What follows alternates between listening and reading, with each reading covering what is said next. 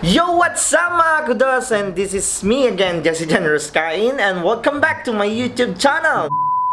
And today is going to be fun and exciting! Fun because I'm going to witness the launching of the new product of Gold Brands International. And exciting, you know why? Because they call it Rooster Rojo Tequila.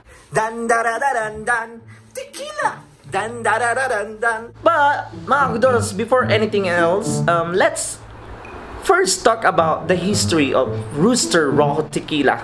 So come on. Alright mga kudos, did you know that the Rooster Rojo Blanco Tequila pays homage to a symbol of its homeland Mexico? The cup, not just any roosters, but the red rooster, the king rooster.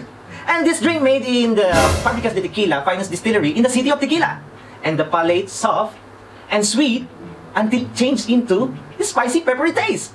So that's it mga kakudos, and what are we waiting for? Let's go!